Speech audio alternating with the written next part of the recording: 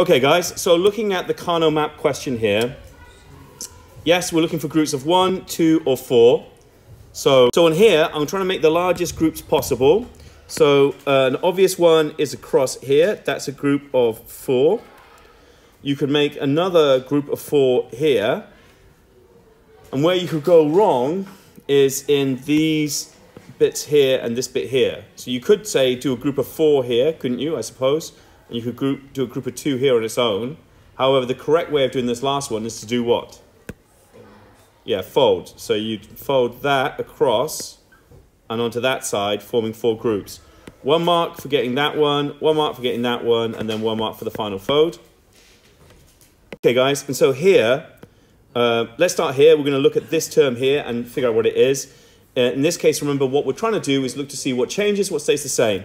And actually, these ones where it's in a line, you literally can just look at those 2 there. So the answer would be, in this case, C is 0, so we'd write down what? Not C. There we go. And what about D? D is 1, so it's D. D. Okay. What do I do to join the statements together? Or. So I'm going to do an or down here. Sorry, that's a bit messy. This should be one big line, but I've made a bit of a boo-boo. The next one I'm going to look at is this one that's going across. Again, because it's a line, I can just look at what those 2 are. So A is 0, so it will be what with A? Not A. So not A and B. B, because B is 1. And then or, and then the final one is this square that's going across here. What stays the same? C is 0 here and 1 here. So is it C? D is 0 here, and it's there, so what about D? Yeah. So not D, and then I just need to also review the other side. So over here, A is 1 here and here. B is 1 or 0, so which is it going to be? Because A stays consistent, so it will be A, so and A. Can we write A? So that's a good question. Does it matter which way around? What do you reckon, guys? No, it doesn't matter which order also I did the ors in. So I could have done that as the first and then or that and or that. See what I mean? But absolutely, that's more than fine. So this one's sort of putting it up a notch. This time you've been given these problems here, so I need to actually put these terms onto it. So I need to go and include, let's say that one first. So I need to look at everywhere where it's A. So I need to see where it's A. So A is in here. So any of these are A, but also where it's B. So A and B are on here. So A and B is 1 here. So it's anywhere on this line, and then not C. So that's where C is 0. So it's there and there. So in this context, it's going to be that one and that one. And then the next one is going to be this one here. So now, again, we're looking for where A is on. So A is on this one and this one. Again, it can be any one of these ones here. And not B, so it's that line there, so it must be on this line, and not C. So not C is here and here, so it's going to be on those 2 there.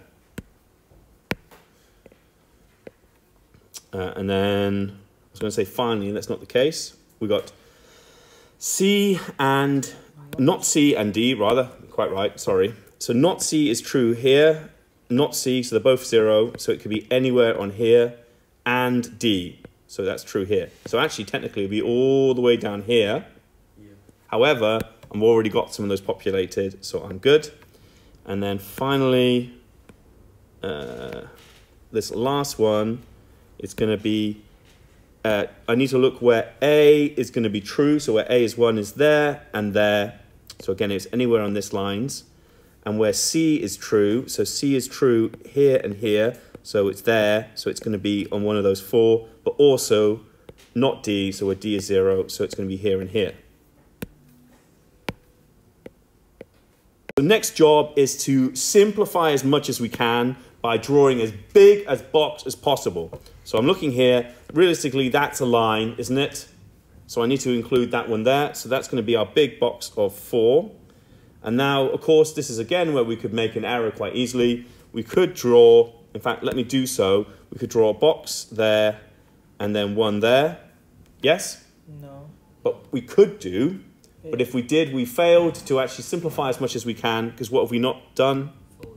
We haven't folded. So what we should do is do that across here and then into here. Hey, why don't I just drag it even bigger and make it a box of 6? No, that would be not common. Because you can't. Boxes have to be what? 1, 2, 4, 8, 16. Well, 16. By the way, I should say this. Okay, anyway. So, I should say this, and it's an interesting case I've not shown you. What happens if there was a 1 everywhere?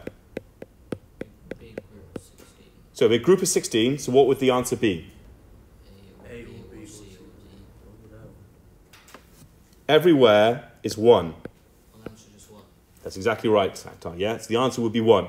And let's say there was nothing, it was completely blank, the answer would be 0 or false or something, I guess. It's like, nope, not happening. Okay, let me simplify. On here, this and this comes across. I need to see what stays consistent. Does C stay consistent? No. C is 0 and C is 1. Does D stay consistent? But D is 0, therefore what do I write down? Not D. So, oh, sorry, my apologies. Not D. And then I need to look at what else stays consistent. A is 1 here and 1 here. That's what stays consistent because B is 1 or 0. If A is 1, what should I write down? A. And what's the join between them? And then between my statements, I'll write down or. And then I'll look here. Remember, this is a line. So actually, since it's a line, I just need to look at those two, don't I? That's what stays consistent. In fact, it's just that there. And so, not C and D. What have we done here? I mean, overall, what's happened? We've gone from this to this. So what have we managed to do? We simplified the expression, but in a real context, what would this mean? Yeah, well, we've managed to replicate the functionality of this circuit, because we could draw that circuit out, couldn't we? But we've managed to do that by now replicating the functionality by using this gates. So we've actually saved a lot of, it'll be more efficient, and we've used the space. It's all